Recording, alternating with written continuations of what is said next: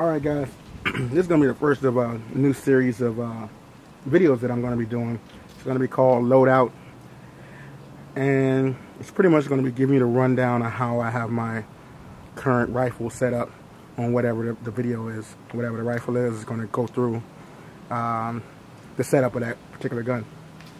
So I've been mainly collecting rifles. Well, first of all, the purpose of my collections, my main interest in the collection is modern military style rifles. So that's my motivation, my initial motivation. And from there, once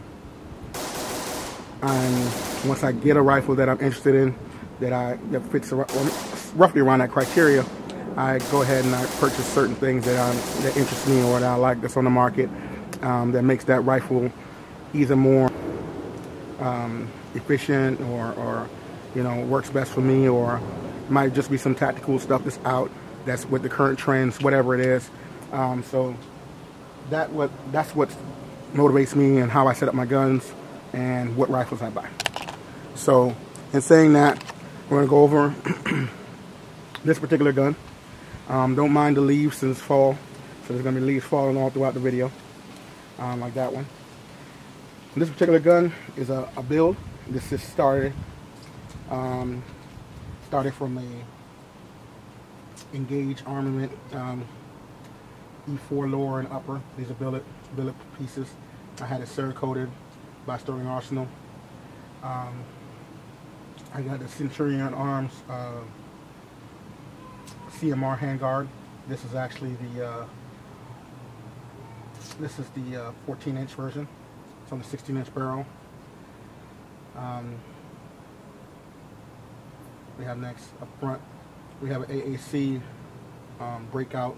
I'm sorry, this is the blackout break. Arasaka Defense 1-inch flashlight mount here with a old Surefire 660 that's attached to an SR07 Surefire switch. Have a Magpul M-Bus Gen 2 at the front sight. All the CMR attachments for the rail. American Defense 30mm, I guess it's offset scope mount, one-piece scope mount, quick detach. Burst intact scope, 1-4. Non-knighted, bow carrier group, tango down, pistol grip, Magpul ACSL stock, BCM gunfighter charging handle. This one also has a trigger. Forget the name of the trigger right off the top of my head, but it's a very nice trigger. Shoots really fast, as you can see in the video.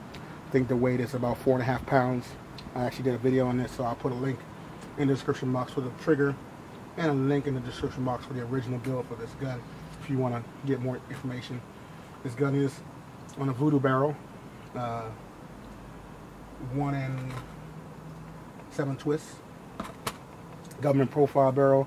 That's mid-length gas system on there. What else is on here? And that pretty much sums up the gun. So this gun is going to be in this configuration probably forever. I've moved on from this gun in the setup, so I'm not really focused on this gun. As I'm saying, I'm trying to complete all the guns I have in my collection, and as I complete them, as I get them to a finished state, I'll put out another one of these loadout videos with the particular gun in the as part of the title. So hope you appreciate these videos. Hope to put some more out soon. Thanks for watching.